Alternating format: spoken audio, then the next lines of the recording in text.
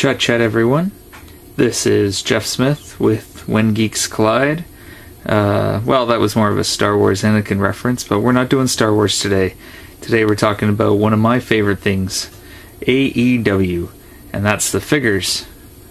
And this is Series 3. Pac and Riho are also part of this series. So I'm going to host the unboxing for this episode. We're going to do two of these. Of course, the Young Bucks. Two of my favorites. Matt Jackson, probably my absolute favorite in the AEW roster.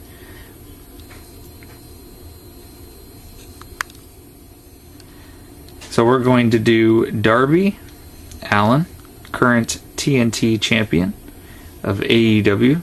This figure, I gotta tell you, between Series 1, the quality's really stepped up. You can tell right away in the articulation. But I'm looking forward to opening Darby. And he even comes with a skateboard, but we'll get into that in a bit. And then by request, also opening for the video, Orange Cassidy, hugely popular AEW star, talent, wrestler, and one of the biggest merch sellers for the company in 2020. They've done a fantastic job, even his signature hand in the pocket, which will be interesting to look at once the figure is open.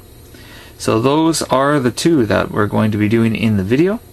I'm not going to be recording the actual opening of the package. You've already seen it. So yeah, and I've got a second Matt Jackson coming. So otherwise I'd open the Bucks too. But alright, let's get started. Just a quick note on the Bucks. Now Matt Jackson might be my favorite. I will say, I know this is his shouting face, but it's not exactly the best. Facial sculpt wise, even from what I've seen pictures, this is probably the worst one of the wave, and doesn't really do Matt Jackson justice. Sorry for the reflection there. But if we get over here to Nick, then you will be able to see that they have really killed it. I mean, and you're going to see on Darby and Orange later, but Nick Jackson, the detail there is really good. So props on that for the Nick Jackson articulation. On the back of the package, it's the traditional photo of the talent with their autograph. And then based on the appearance, so this one is from June 29th, 2019 Fyter Fest in Daytona Beach, Florida for Darby. And I love that because I think that's pretty cool that they've actually listed events that it's from. And then like Series 1 and 2, they do show the entire wave on the back, which I love. It bugs me when toy lines don't do this anymore. Or they just give product number codes rather than the names, which never makes much sense. I mean, if you're just getting into a series, you really want to know the names of everybody. So at least with wrestling toys, they do this. And, you know, they're always hard to get. So it's nice to have a little reference point there, especially if you're store searching, at least in the States. Okay. Starting at the top, so the packaging here, again, we have this kind of foil overlay on the print job. Stamping, I believe, foil stamping is the term.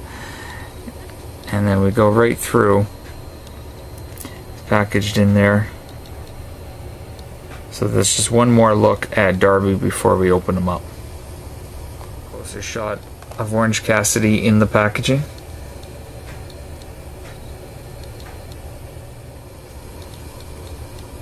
And this Orange Cassidy is based on the June 24th, 2020 AEW Dynamite edition.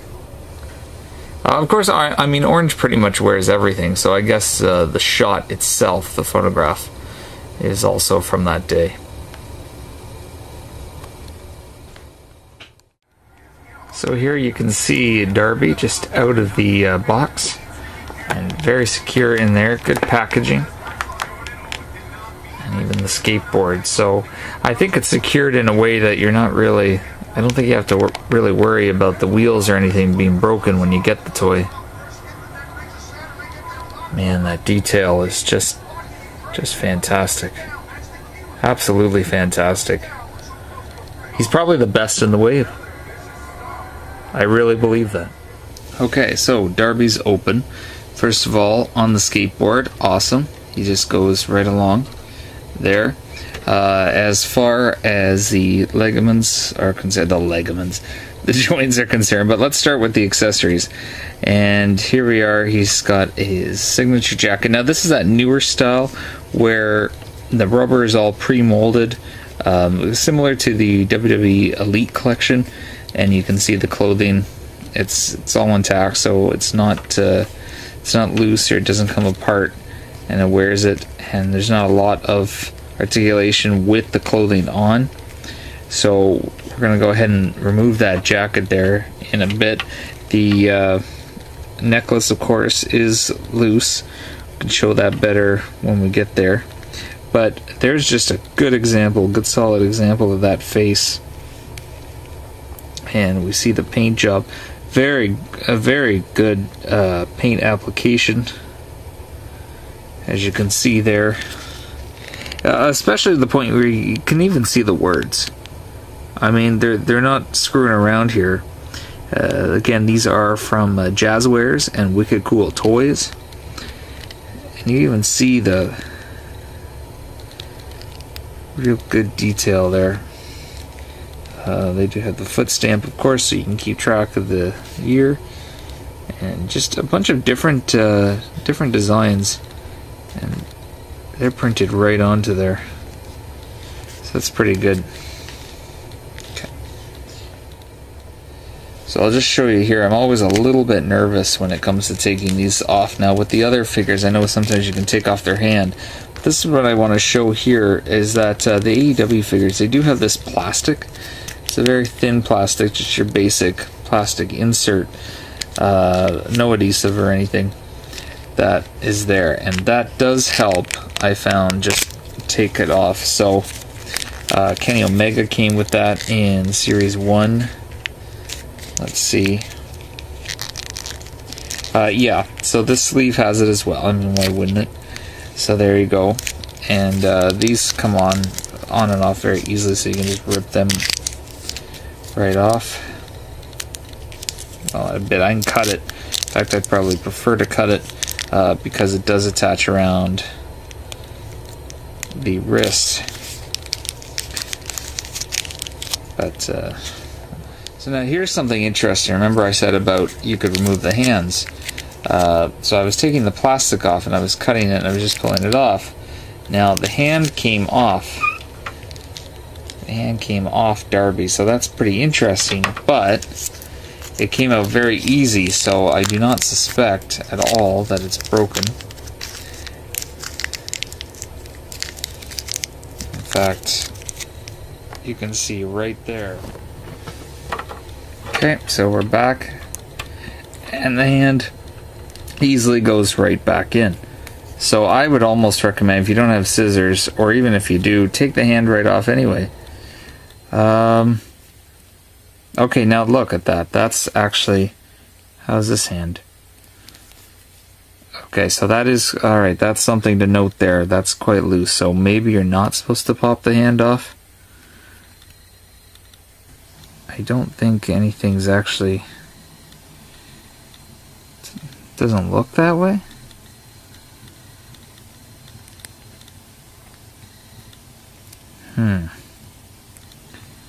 Interesting. Now, as far as movement goes, we see that the hand... Okay, that is really loose. I may want to actually glue that a bit. Alright, so... But the rest of the toy feels like a complete quality. I mean, you've even got the midway ab piece there. And then again, with articulation, goes right around. Ankle joints also right there. And...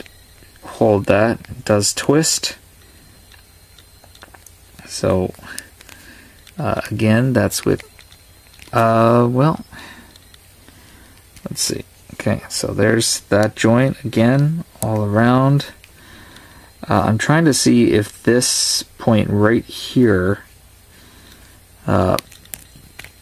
it should go. Again, that's something with warm water. See, that's really good there.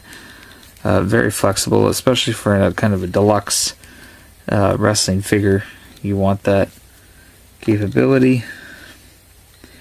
And full, well, it's a left and right, but there's no, like, very little, but I think that's all you need. I mean, he can look up a bit. There, again, is a necklace that just kind of hangs there. And all the joints, right? So he can even hold that if he wants to. You know? Or if he had longer hair, stroke his hair back, but useless. So, there we go. That, all joints there, as you can see. And that all flexes easily. So everything flexes easily. I'm bugged about this hand though. But there we go. So, and then he can come in, can take a skateboard. Oh yeah, one thing about the hand though, speaking of the hand, is you can see it right there that it does have even the finger tattoos with the word free. So again, great attention to detail there. And yeah, you can hold a skateboard, smash it, and the whole works. So all in all, very good figure there. Especially because Darby, like, he wants to do a lot of, you know, flips and twists and power bombs and all that stuff. So there we are. I love this. I'm very excited. I mean, they're already sold out at ringside, so hopefully you were able to get yours because they are very great figure. Like, almost doing a Shawn Michaels Bucks pose there. But again, paint application, relentless, right in the back. Even the hairstyle, there's no a smooth gradient. There's no real paint marks or sloppiness in the application. So that is great. I mean, even on the eyes, fantastic. Really fantastic.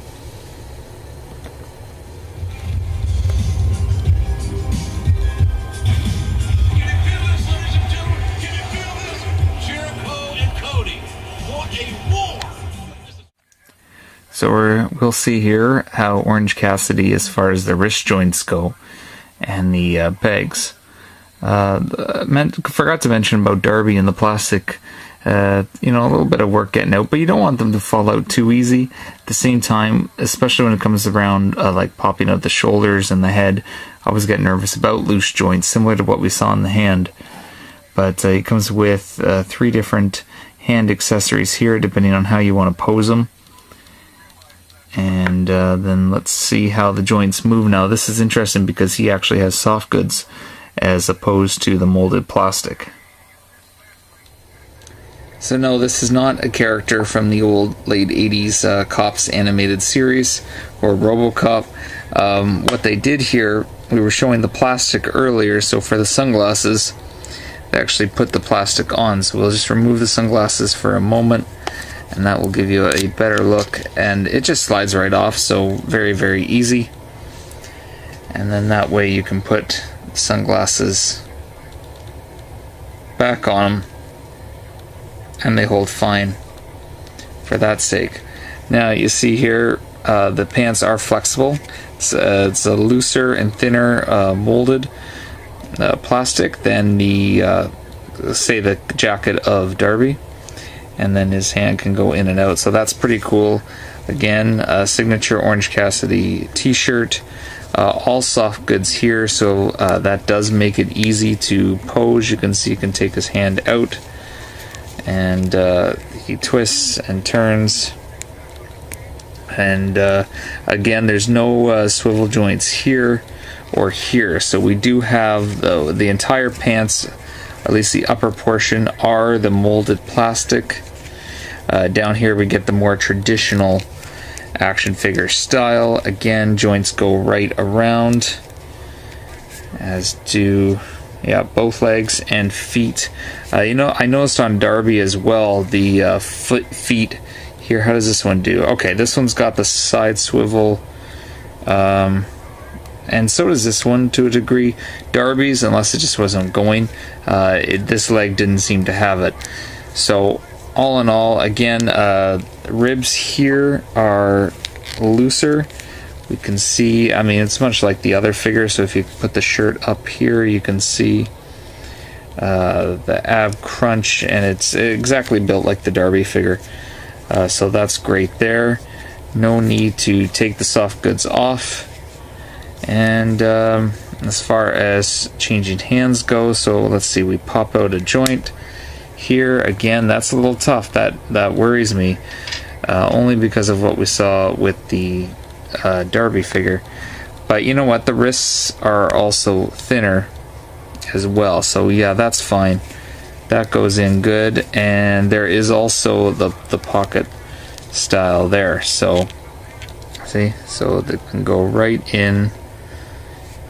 The finger is sticking, but yeah, it can go right in there. Not to say like people could have a lot of fun with this one and say like, oh, playing pocket pool, but no. Oh, that's cool. So yeah, there we go. So Orange Cassidy, right? Well, it came out, but you get the point. Sound like Frazier there. Oh, this is a pretty good figure, you know, and I love the creativity from Jazzware as far as these shorts go. Just to give you a closer look, you'll see that they do have the parts there, and it's molded, so it's not like it's just cut. There is like a rim, so that makes it easier for the hands to go in.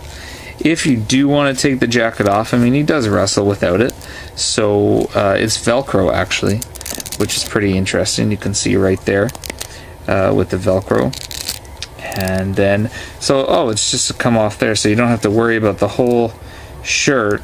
It easily just unvelcros, and then he can wrestle without the shirt and jacket. But I'm going to keep it like this just for now. But there you go, guys. So that's Orange Cassidy, and pretty cool. I mean, even to the running shoes there, if that shows. Yeah, very cool figure. Probably one of the best. Again, like I said earlier, they are getting better. At Darby and Orange Cassidy probably being the strongest of the wave. So there you have it. The unboxing of Jazzware's Wicked Cool Toys All Elite Wrestling Series 3 in the Unrivaled collection. Very cool indeed. Also, for those interested, Orange Cassidy's number 21 and Darby is number 22 in the series. Bucks, I believe, 23 and 24. So all in all, I mean, outside of that hand there, which is still loose with Darby, and again, that could have been me in that moment, like 5 out of 5 on both of these figures. The articulation, truly some of the best wrestling toys out there. I mean, I love it. I've fully given myself, you know, over to AEW, and I just absolutely love it. It's really brought my love back to wrestling. You know, even being involved in it just makes it fun. And these toys are absolute fantastic additions to any collection. I mean, look at that skateboard. You can even see there it says about Darby Allin with the paint. So that's the review. Thanks for checking it out. You know, hit up Ringside, see what you can get. Series 4 is on sale right now, and I mean, they're already up to multiple pre-orders and a few early sellouts. And so that's definitely while supplies last there. And keep watching Dynamite, and most importantly, subscribe to this YouTube channel, because Steve is doing great contests and giveaways, and you don't want to miss out. And 2021 is just starting, so I mean, I didn't expect to be doing an unboxing video, but here I am, you know, with the newest wrestling toys that I love, the AEW toys. Alright, later everybody, and enjoy the channel, and be sure to follow at WGC Network on Twitter. Instagram is When Geeks Collide. Of course, myself, KDAB Jeff on Twitter and Instagram. SunsetCrypt.com gives you all your information right there. But for stuff like figure reviews, that's exclusive to the YouTube pretty much, outside of the odd When Geeks Collide episode. So enjoy, and thanks for checking it out.